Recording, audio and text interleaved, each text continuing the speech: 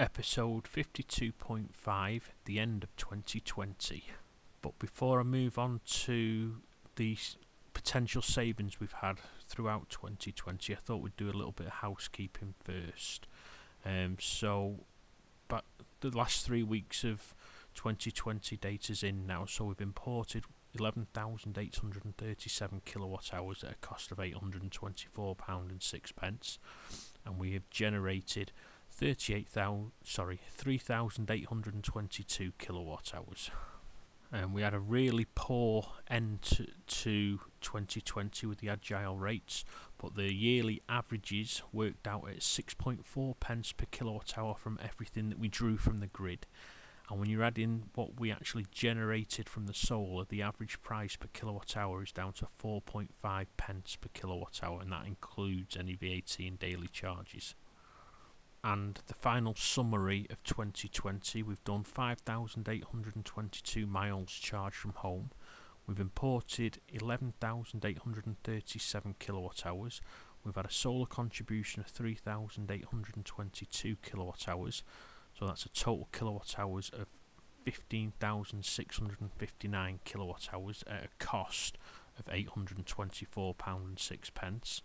We've had a gas cost of £74.89, so that's a total cost for 2020 of £898.95 for our utility. We've had forfeit payments totalling £2,149.03, and that gives us a balance of minus £1,250.08 for all of 2020. But I think there's actually some extra hidden savings that I've had throughout the year as well. But before that, I thought I'd go through the setup that we have at home.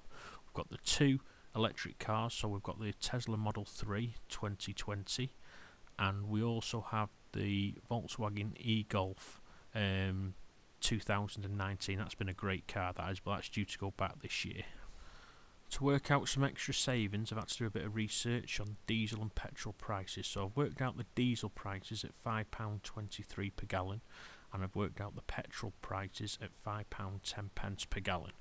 And I've also put a few examples of 10,000 miles, 15,000 miles and 30,000 miles covered, as well as the mileage that I covered throughout the year. I've also added a 35 mile per gallon option and a 50 mile per gallon per option. And also on the very far right, I've added an electric comparison to what I've been achieving on the Octopus Agile rates. So you get a good range of what's been going on with prices of electric versus petrol and diesel. I've also added two sets of miles per kilowatt hour. So that's 3 miles per kilowatt hour and 4 miles per kilowatt hour. Our mileage per kilowatt hour is probably nearer to 4 than it is to 3. But I'm going to use 3 as the example, so that in my calculations to be safe, and also added a grid only price and a grid and solar price within that. I'll be using a grid and solar because I have been using the grid and the solar to charge the cars. So please take a look at all options so you can get an example of what you could save if you had an electric car over a petrol or a diesel, and on a different kind of electrical tariff as well. The numbers that are in orange are actually the numbers that I have been achieving, so that gives you an example of what I've been achieving throughout the year. We've also got to take a look at other electricity tariffs as well. So I've taken an Octopus Super Green tariff. I've had an average cost of the UK at 14.37 pence per kilowatt hour. That's what the average cost that most consumers use every day. I've also got the Agile tariff, and I've also got a British gas tariff on there.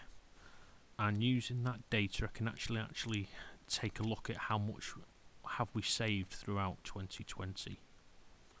So looking at the driving first, we've got to use 5,822 miles, as that's what we've driven this year during the COVID times. We've used a 35 mile per gallon petrol car, because that's what we used to own before the electric cars, and as you can see, that's turning out at £848.35 to do them 5,822 miles. I've also put an electric example in there, and again that's on the highest electrical tariff I could find, and that's £283.80. So there's always a massive saving even if you're on the highest of electrical tariffs. But when you look at what I achieved with my electrical tariff, I've only paid £87.33. And again, I've used 3 miles per kilowatt hour and not 4, just to be on the safe side. Or should I say on the side of the ICE vehicle. And that gives us a £761.02 saving over our old petrol car. When you start looking at the tariff settings, again, I've used the 11,837 kilowatt hours that we've used this year, which is a lot. I'm not going to lie to you, it is a lot of energy. But if I was on the Octopus Green tariff, I would have used £2,253.80.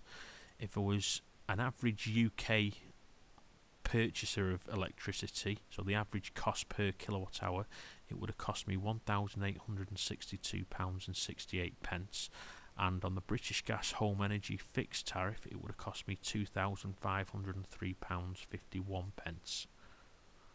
And the Octopus Agile tariff that I've been using all year, and I have had to work it quite hard to get these rates, but it cost me £824.06. So that's given me a saving over the average UK price per kilowatt hour of £661.38. And again, I've used the least cost in the example to try and keep it as real as possible. And when we pull all that data together, for the driving data we've saved £761.02. The tariff data we've saved £661.38, and from the feed-in tariff we've achieved £2,149.03, and that's given us a total additional savings of £3,571.43. And when you put that together with the £10,500 investment in solar and the Tesla Powerwall and a few other maintenance items, that gives us a payback of 2.94 years. So that's how long it would take us to pay back. So let's just round that up to 3. So a 3-year payback on the system that £10,500 has achieved. Thanks for watching throughout 2020, and for the final time, thanks for watching. If you've got any questions or comments, please add it to the section below, and you might not agree with all of my maths, but that's the way I've looked at it.